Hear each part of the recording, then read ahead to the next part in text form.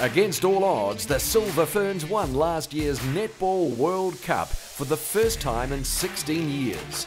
And fittingly, one of the legends of the game sealed their incredible victory. In the big moments in sport, the best stand up. And with just minutes left in Casey Kopua's stellar netball career, she soared, snatching the intercept that would ultimately make the difference in the 52-51 victory over Australia. The pride of Matamata, Casey played 112 times for the Silver Ferns and captained the side a record 63 times. Her Silver Fern CV includes 2 Commonwealth gold medals and 3 World Cup silver medals, before being lured out of retirement to cap her career with World Cup glory in Liverpool.